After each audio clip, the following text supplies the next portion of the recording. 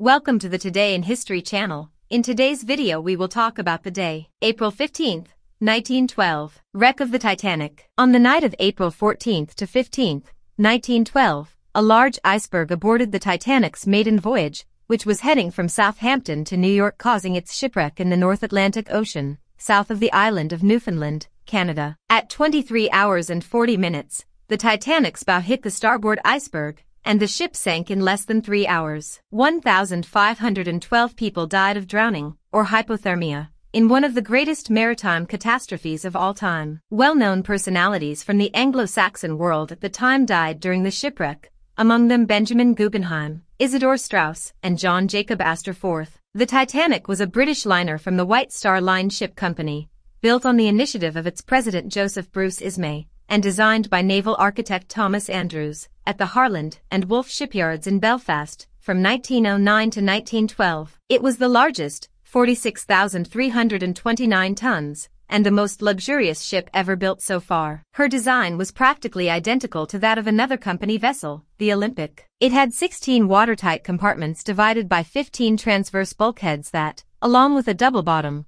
would protect the boat from possible accidents or breakdowns. The media covered in great detail everything that referred to the ship. They made him an image of a modern and safe boat, but the truth is that she had never been considered irreplaceable. The ship sailed from Southampton and made short stopovers in Cheboug, France, and Queenstown, today Coboh, in Ireland, before entering the Atlantic. The sea had good navigation conditions, but the ship's telegraphers received a warning against icebergs due to the sharp drop in temperature on April 14. The wreck moved the whole world. After the accident, several investigative commissions were created, and their conclusions served to take measures to improve maritime safety. New regulations were drafted and put in place with regard to the design and safety of boats. There were many factors that determined both the shipwreck and the high number of victims. There were not enough lifeboats for all passengers, and the crew had not received training to deal with that type of emergency. Consequently, the evacuation of passengers was very poorly organized. Captain Edward J. Smith's performance was severely criticized.